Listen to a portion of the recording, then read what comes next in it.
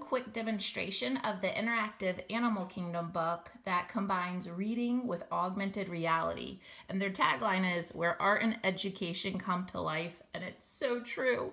When you first open the book, you'll notice all of the beautiful photographs of the different animals.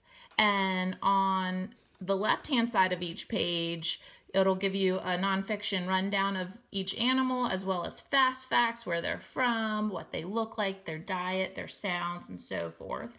But I want to show you an example of the elephant page because I just love elephants. What you will do is grab a cell phone, tablet, any type of smart device, and download the IA Animal Kingdom app. The back of the book comes with a QR code that will take you straight to that app in the App Store, or you can just look up the name. And when you first launch the app, it's going to ask you to scan a code that appears on the front of the book. I've already done that, and then it will take you to this screen.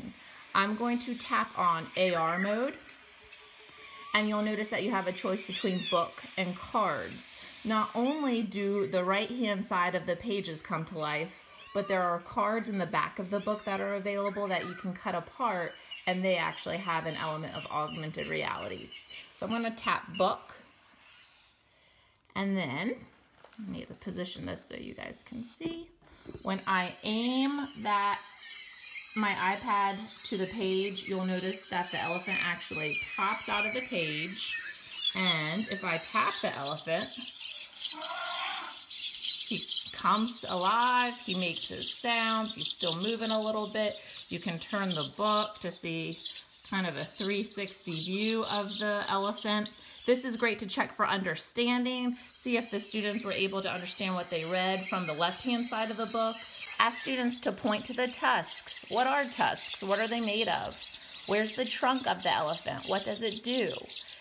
There are a lot of different ways that you can really get kids excited about reading with these augmented reality books, and this is just one of them.